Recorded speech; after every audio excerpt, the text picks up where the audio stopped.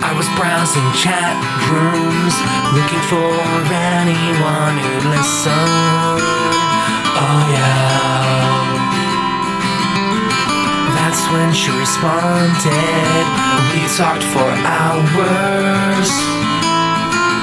Oh yeah. I asked her if she wanted to see me. She said, let me see the man you want. I said, are you sure? I'm kinda nervous. She said, don't be and just send it. So I sent her a pic of my dick.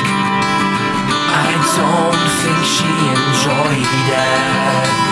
She left me on red and it went to my head. So I did what any man would, and I called her a bitch. I called her a bitch.